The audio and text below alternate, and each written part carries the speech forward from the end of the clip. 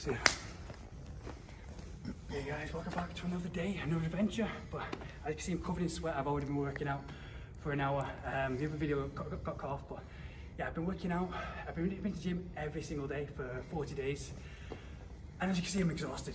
It is exhausting. But yeah, I saw a video about Brett Maverick.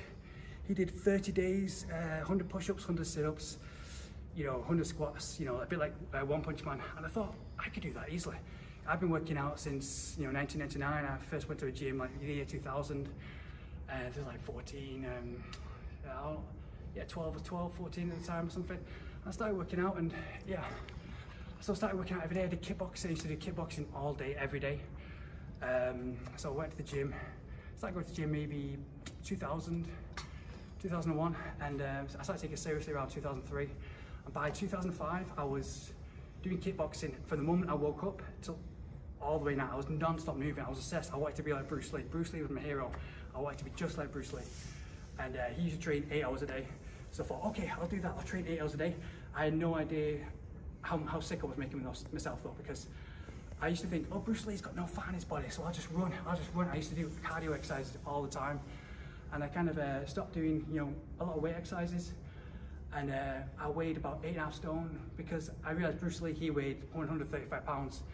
And my brain wasn't working, I wasn't thinking straight, because I thought, well, I'm taller than Bruce Lee. I'm like, almost 6 foot, and he's like maybe this tall, and he weighed 135 pounds. So I thought, okay, I'll skip, I'll run all day, and I'll keep moving. I was moving all day, and I really made myself sick. I had nosebleeds. I used to faint all the time. I went to jiu-jitsu practice, kickboxing practice, and there's a few times where I fainted. But yeah, I think this is the longest I've ever been with training, because I was in Rio de Janeiro. I've traveled 5 different cities as well. The past month I was started off in Rio de Janeiro. Then, yeah, I was training 40 days ago when I first started training before my last rest day. I was training outdoors, in the beach. Like if you check out my old video, you'll probably see me training at the beach. I'm doing the bodyweight squats, which I said is the best thing for losing the love handles. Best thing for having a good foundation. And there I look a lot more slimmer because I was vegetarian. I was eating eggs. But yeah, I saw Brett Maverick, and I thought he did 100 push-ups, 100 sit-ups every day. And I thought, with me, my athletic background, I could do that easily. I mean, I could do that within an hour, but then I'd be bored for the rest of the day. So yeah, I thought I'd do the gym every single day. I think I've had one day where I've not come to the gym, but on that day off, I did 100 push-ups, 100 squats, 100 sit-ups. I just stayed indoors and had the shower. I couldn't make it to the gym that day, but yeah, I did 100 push-ups and squats on. But the first 30 days, they were okay, they were fine. But now I go to the gym and I'm just looking in the mirror. I sit over there and I'm just like, I find the motivation on my phone, finding the motivation. So yeah, I think you do need a day off, or just a day where you just do 100 push-ups, 100 squats, and just. But yeah, I can't. Even if on my day off, I just still feel itchy because I do nofap. I do semen retention. I've been doing semen retention, practicing nofap since the year 2000. And yeah, I first started semen retention when I watched the film 40 Days and 40 Nights. And I was always about challenging myself and pushing myself. Like I watched Bruce Lee in 1999, and I thought, that's who I want to be like. That's who I want to be like. But Mum was always saying like, oh no, Bruce Lee died at the age of 32. And I kind of see why, because yeah, I did have, when I started training, like by the age of 15, 16, I realized I had all this energy. I could move. As soon as I woke up, I got up out of bed, I did punching, I did kicking. I used to wake up, and like the first thing I did when I woke up was just, I used to punch the air in my bed, and then I used to get up, and I used to have a quick breakfast. I used to eat just like Bruce Lee, look at Bruce Lee's schedule, and thought, I want to do that. But I had college to do, I had driving lessons, I had university, I had other things, I had to work as well. And I thought, I can still do that. It was always about not putting limitations on myself, but I did make myself sick at one point. I was really frail. I weighed about 8 stone. I weighed less than Bruce Lee, and Bruce Lee is this tall. It's much smaller than anyone, for a Chinese guy, they're usually about that big, but he was all muscle. And I had headaches like him. I used to, for punches, I used to be, and the headaches were just blinding. Like it felt like a metal plate was in the middle of my head, and someone was doing that with it, or someone was like sawing through my brain. And I realized Bruce Lee had a brain edema like that, and he was constantly asking for headache pills. And he had the same thing, but because I'm so headstrong, I thought, I'll forget about it. But Mum was like, be careful, you're gonna die like Bruce Lee. And I just didn't listen to anyone. I didn't listen to anyone. I was too headstrong. But then I finally went to university. I kind of pulled back a bit, had a step back. I had pizza, I went out partying, I started to experience other life for the first time. Even I went to an all-boys school as well. And so from the ages of like, from the age of birth to 16, I never, taught to much girls. I didn't talk to any girls at all. So by the time I went to college when I was 16, from 16 to 17 to 18 to 19, I was at college for 2 years, and me and my best friend, we went to an all-boys school together, and we were sitting next to these girls, and we were literally like sweating and shaking, like, oh, these things next to these girls, and we were like physically shaking.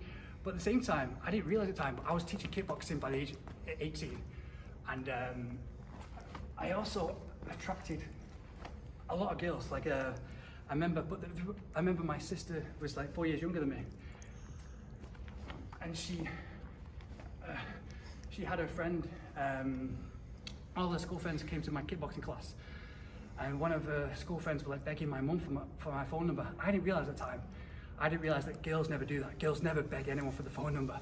It's usually the other way around. But also because I was focused on doing kickboxing all day, always on myself. Didn't think about girls or anything like that. I didn't speak to girls properly until the age of like 21. And that's when I went to university. And then when I dropped out of university, that's when I started to, because my dad didn't teach me anything about girls. No one taught me anything about, this is where girls go. So I went to the Army Cadets, kickboxing, jiu-jitsu. I have all these male things. People used to make fun of me and said, oh, you do jiu-jitsu in high school. People, I was in the Navy Cadets is like a junior cadets, junior Army RAF cadets. And I did that every Wednesday night after high school. And it's all the, that and the guns and shooting the R2 rifle, learn how to do map reading. I was in scouts as well. So I never had any time for girls. As soon as I went home from high school, I had English essays to do, I had jiu-jitsu, I had RAF cadets.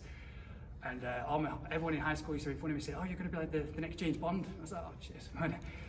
But obviously then I went to university, and things started to go downhill, because I started, that's when I was first introduced to girls. Everyone else was introduced to girls by the age 8 or 12 or 14. But I was like maybe 21 when I first started to know what girls were about. And I thought, oh, girls were all nice and sugar and spice and everything nice. And I was so naive and so stupid. And I went down that trap. I started to go downhill. I started to lose focus on myself. I started doing kickboxing, started to get depression. I don't believe in depression. I just believe being deluded, being led astray. And my trainer was always, stay away from girls. No, he wasn't like that, because I was still young, but he was like, stay focused, come to training. Because I remember at kickboxing training, this girl wanted my phone number, and my trainer was like, stay away from us. He's like trying to be a bridge between me and the girls, And I totally understand that now. Because that's when I attracted the most girls. Like, girls used to ask for my phone number, and I that would never happen. We'll beg for your phone number unless you're like a superstar or something. So anyways, let's get back. I've had a good rest. I've just been talking for myself. I've had my 5-minute rest. I've been working out for an hour now, and I've done 40 days non-stop, working out the whole body, full body workout, which I won't recommend because I'm exhausted. As you can see, I'm just talking now because I'm depleted. I'm feeling really,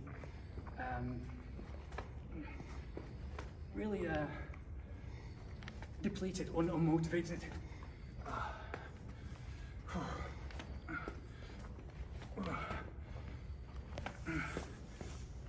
But anyway, let's finish this workout. Finish the workout.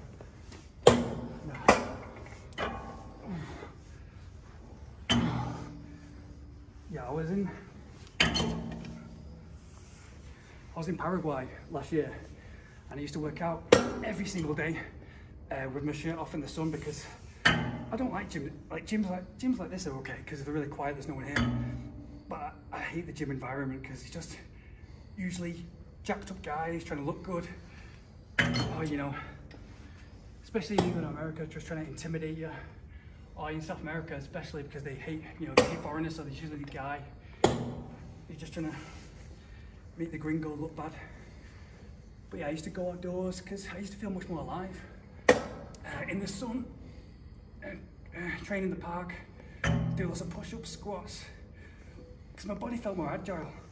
and just the natural bodyweight exercises. And I was on my way back from training. I did my outdoor training in the sun. I had my TED a day, my yerba mate, you know, cleansed my whole inside, my whole organs. It felt great. I was walking back. I was walking through downtown Aston, which was really quiet. And some guy stopped me.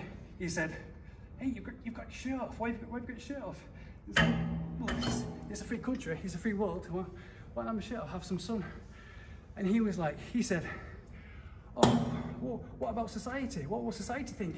And I couldn't believe he said that. A straight male was saying, "Oh, what about society?" And I was walking away from him, and I said, "What about society?" I said, "Fuck society."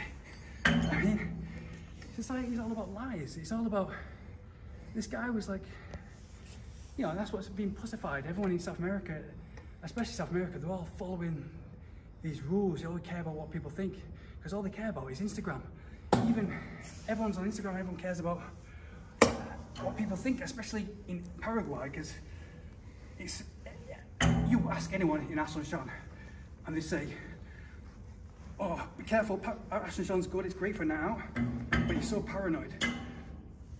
The environment, everyone is always, everybody knows everybody. It's such a small city. Everybody knows everybody. So the only release you can get, I mean, the cities are dead. From Monday to Friday, you go out in the city in the daytime, you approach anyone on the street, you can't, because it's just dead. But young people, we need adventure, we need fire, we need something. We can't just, that's what life's all about, that's where life is. Adventure and fire, and having something that just isn't just the regimented thing that everybody else does, being robots. Well, Friday and Saturday night, best nights I've ever had out. I haven't been out in Colombia, so I think Colombia might be better because everyone's saying Colombia's good. Paraguay, Friday, Saturday nights, they were amazing because it's a really relaxed kind of city. So you can enjoy a Friday, Saturday out with people being nice, whereas in Brazil, you have to worry about, if you go to Copacabana or Benimi, you have to worry about people mugging you, robbing you. It's like that in Aston, but only around 3 AM or, you know, 5 AM, or walking back at midnight. But yeah, Friday, Saturday night in Aston, it was like being a celebrity if you're white. I remember walking to a club and they're like, "Oh, kiss me, kiss me, kiss me." That happened a few times, you know, in Barrio Constitucion. I was on the way to Barrio Constitucion, my favourite club. I'm out of breath, as you can see. I've been working out for 40 days, non-stopping. And girls, I think 3 times it's happened, girls stopped me on the street and said, "Oh, kiss me, give me a kiss, give me a kiss." And that's because, obviously, it doesn't happen just because you're white. It happens if you look after yourself. And obviously, I trained every single day. I worked out every single day. So before I go out, I'd always train. I do at least an hour's training before I go out. But yeah, Friday, Saturday night, it's like being a celebrity because that's the only outlet that the young people have there, because it's run by, everywhere you go in the city, it's like run by old people, you know, old people like thinking, oh, and they all know everybody. So if you go to a hotel room to sleep one day, someone who works at that hotel will know somebody's cousin, and their cousin will say, "Oh, this girl went to this hotel with this guy." So it's so paranoid, and it's conservative, and they're all about, you know, values. And once they know that, the kind of reputation goes downhill. That's why I hope Paraguay gets developed, because we need freedom. We all have this natural urge, sooner or later, which takes over. So, and obviously, this guy on the street, he was like, I was just walking along the street like this, and he came up to me and he was like, "Hey man, how you doing? You got your shirt off? Why you got your shirt off?" I said, "Well, it's hot, it's sunny." In Paraguay, it is roasting. People think Brazil is hot, but Paraguay is really sweaty weather like this. You just have about 5 showers a day. Well, 3 showers a day, I think I had the most. And yeah, I've been working out in the sun. My feet been touching the earth. I've been feeling alive, feeling great. I'm in the gym now, but I much prefer working out in the sun because it's just a natural environment. You need the sun and nature. I have my TED a day, my yerba mate, cleanse my organs.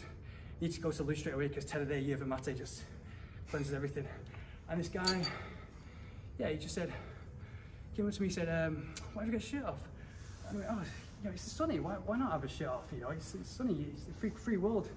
And this is, you know, this is supposed to be a free country, a free world. And he said, oh, what about society? What will society think? And I was like, fuck society, you know? You can't, if you're gonna obey these society rules, then you're not gonna get anywhere, because it's just an empty life. You might as well be a robot like everybody else. And the whole reason of society is just to get you to consume, just to buy their products, whatever they're selling, either their drugs, their system, whatever they're selling, just to make you, you know, the world is run on jealousy. The world is run. So if you're working the 9 to 5, you're being a robot like everybody else, everyone feels happy, everyone's secure, everyone is like, oh, I'm really happy, you know, this guy is not achieving better than me, I feel good about myself. The whole world is run on that. And once you see that, and once you realize that, and once you rise above that, that starts the beginning of your life. That's when your life is going to start. That's when your freedom is going to start. And I feel sorry for most young people these days, because they're growing up by Instagram. They're given a phone by the age of 10 or 8 or whatever, and all they care about is fitting in. And that is the most pathetic way of living ever. Because the only person who wants, you'll meet maybe 5 people in your life, in your entire life. If you live for 100 years, you'll probably meet 5 people who will want for you what you want for yourself, who want the good for you, who want you to live the best life without regrets. 99% of people you meet will only want you to be less than them, be miserable of them, or to be less than them. So the only thing you can trust is your fire within. When you're alone and you feel that fire within and you get an inspiration, that's the only thing you can trust. Everything else is just to make you a consumer, to lead you astray.